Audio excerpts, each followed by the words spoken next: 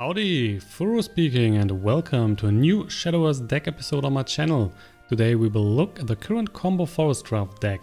FORESTCRAFT is a class that features elves combined with the power of quick aggressive swing turns due to the nature of the class's special mechanics that are getting activated or stronger when you have played a certain amount of cards in the same turn. The deck I'm presenting you in this video is a bit more expensive than the last two Shadowverse decks, but still in a reasonable range. I will come back to that in a few seconds, but before, let's have a quick look on what we are playing in the FORESTCRAFT combo deck.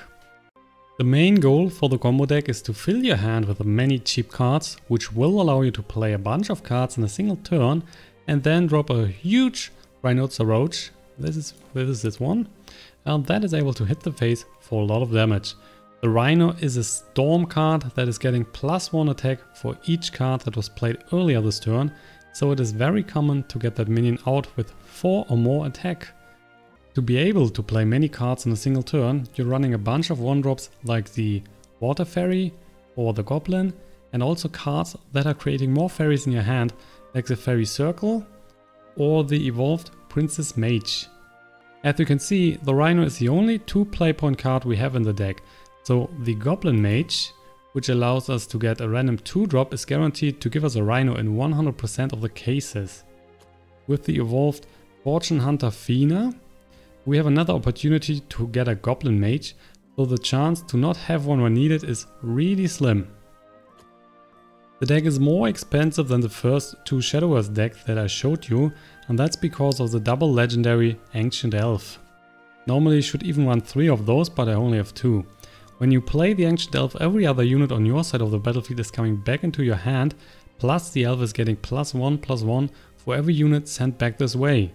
In the ideal case, you will have a strong ward unit on the board, but also a handful of great cards to replay again. If you don't have the wilds to craft the Ancient Elf, I would go for 3 Felpurr Kittens instead. Another opportunity to increase the wild cost even further would be the inclusion of Crystallia Tyre. This one is another legendary which is also fitting in this deck type, so up to 3 copies for that can be added. Your best matchup with this deck will be against Heavencraft and Dragoncraft. On the other end, you're facing a tough time against Shadowcraft. So far for the deck overview, now it's time for some games. First game, we have FORESTCRAFT versus Dragoncraft. Don't need the Dance of the Death here. For the start, that one is way too costly. Elfchild Mai and the Fairy Circle, that one's good. And there's the first Rhino, which is a bit too early, but we are getting there. So we will start here with the Circle, getting 2 fairies into the hand.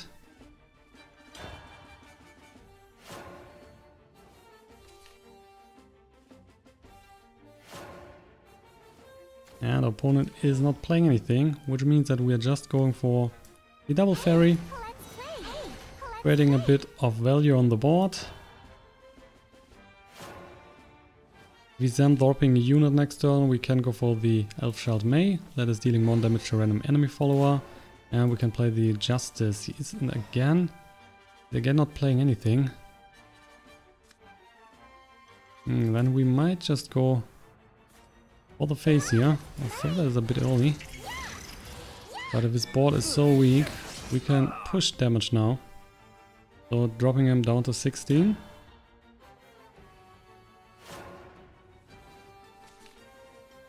With double Sylvan Justice, we can easily clear a unit that he's dropping here. Unicorn Dancer Unica.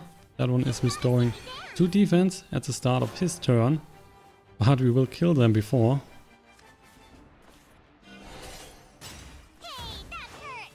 It gives us another fairy, and we got a second one. Another 4 points in his face, so he's already down to 12 here. Next turn we might play the Elven Princess Mage here. That will push another 2 fairies into our hand.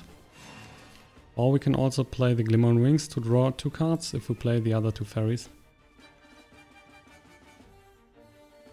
We will see about that. But normally I would go for the Elven Princess Mage.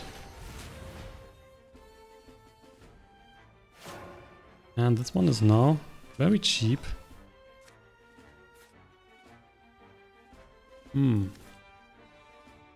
Yeah, then let's go for the Fortunehunter Feena. We are evolving that, getting the Goblin Mage. So if he's then clearing the board, we can play the Goblin Mage, get the Rhino, and can play a lot of cheap cards. We're also going for the Glimmering Wings here, drawing 1 card. Getting a Water Fairy, let's hit him for 4, he's already down to 8. And potentially the game is over next turn. That was one slow start here.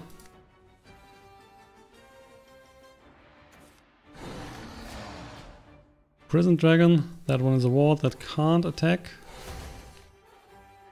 We might evolve that, and it's a bit stronger. But even as an evolved creature, that's not good enough to survive here.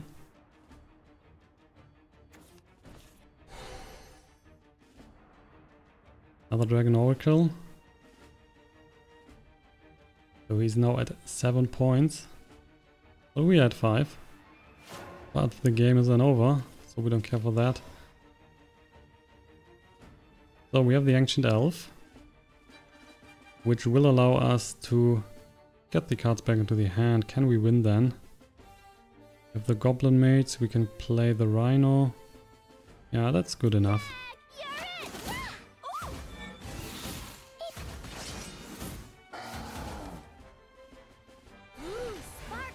Don't even need the Rhino, because we can just evolve here and have the 8 damage.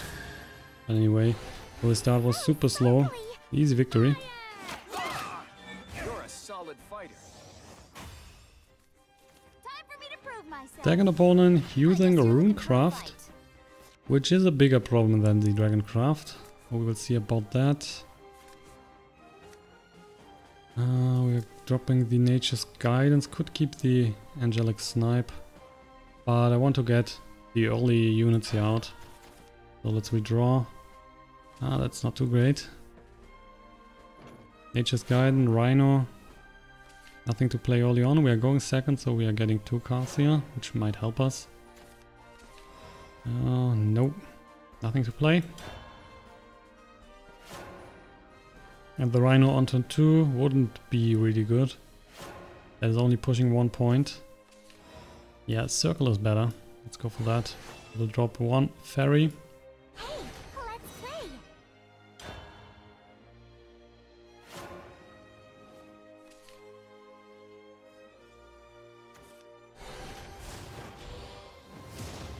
Killing that. Oh, nice of you. Now we might just go for the Fairy and the Rhino here, dealing 2 damage. Then we might play the Ancient Elf next turn. So only doing 2 damage with the Rhino. Unbelievable.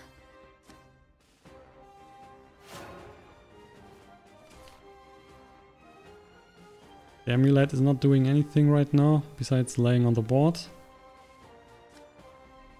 But he has a Earth Sigil, so he might play something that is getting boosted with the Sigil. 3-4.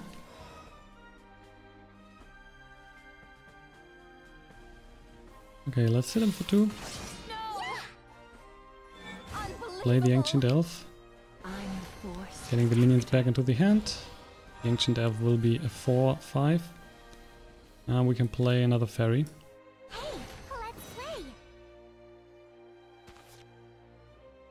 Might even take that out.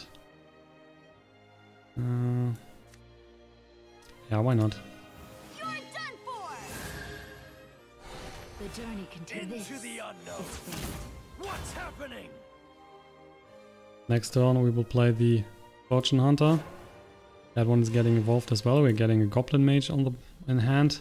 That is costing 0. So we're getting another Rhino, would be the third one. Witch Bolt. And another Red Hot Ritual, killing our small Fairy.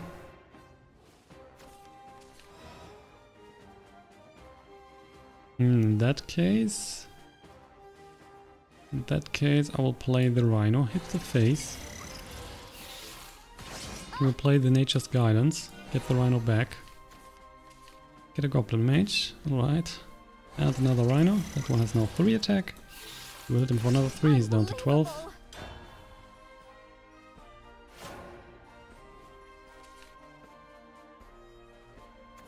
This your fate. Merlin. Oh, will you take that out? You will. Evolving the Merlin to 4-3.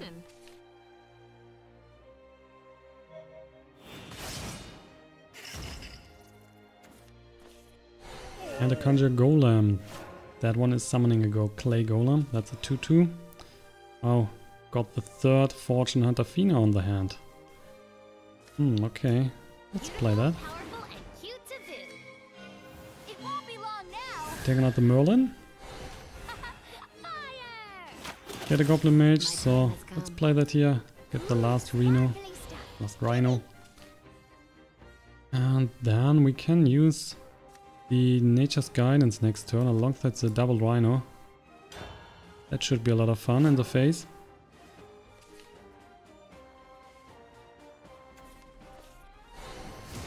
First curse.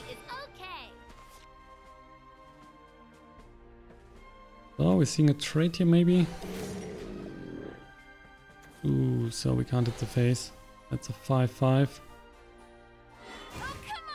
He's going for the face with the Clay Golem. So we can evolve to 4-4 and the Snipe, then we could kill the 5-5. We have the double Rhino. Would still be enough. Well, that is one card to go. Taking out the ward.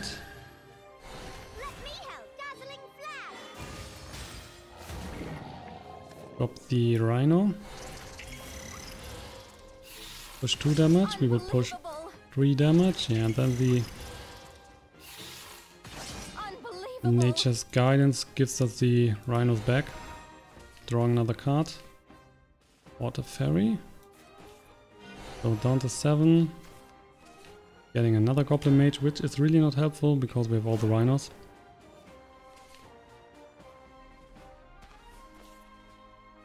So we have 8 next turn, which means we can play the Goblin Mage, the Water Fairy and the double Rhino and then win the game.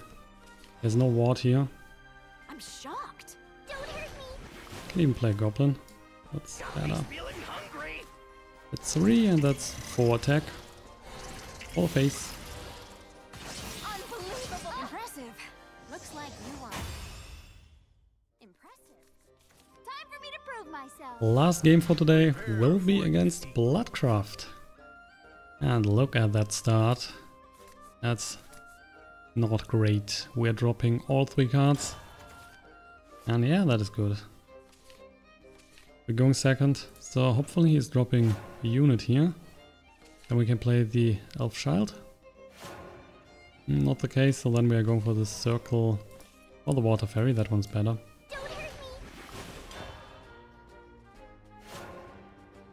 Water Fairy could allow us to trade here, even if he's dropping 3 live minion. Like that, the Urios. That one is better, so we're not taking damage. If we drop the Elf Child Mace here, we will take 2 damage from the Urios. The Justice allows us to just trade here without getting 1 point of damage. We now have 2 fairies in hand. We can create another 2 with the Circle. The Elf Childs are only 1 point, so the Rhino could get pretty big. Vanya, Vampire Princess. That one is dealing 1 damage whenever Forest Bat is coming into play.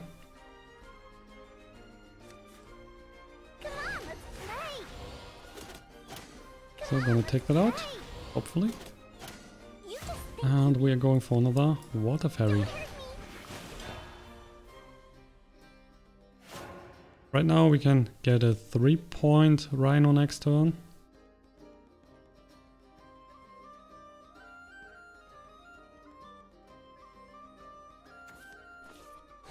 Razor Claw in the face. And that's it. That's not a strong move. In which case we will go for the Circle. Get more fairies in the hand. We will play 1 fairy. And we play the Rhino. And that's a lot for the face. So he is already down to 12. While we had 17.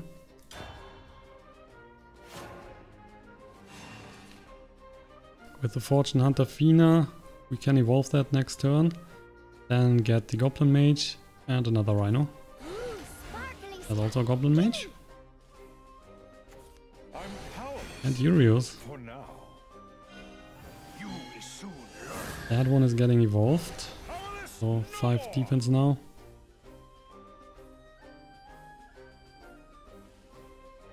Doesn't really matter because we're still playing the Fortunehunter, but we're getting now 1 point of damage from that.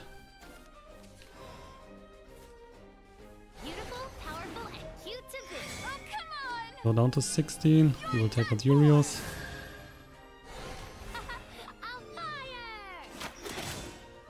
We are also getting rid of the Goblin Mage so that we can play our own Goblin Mage. And get the second Rhino in hand. Another 2 in the face here from the Elf Childs. So he's down to 10. Can play a lot of cards if he's clearing the board here. He has some sort of AoE in hand, that would be great in fact. Otherwise we will win anyway if he's not able to clear the board. Empiric Fortress. So he needs to play some sort of forest bet. They're coming too. Currently we have 7 damage on the board. We can evolve and we have the Rhino, so that is good enough. And we win the 3rd game as well. 3 in a row.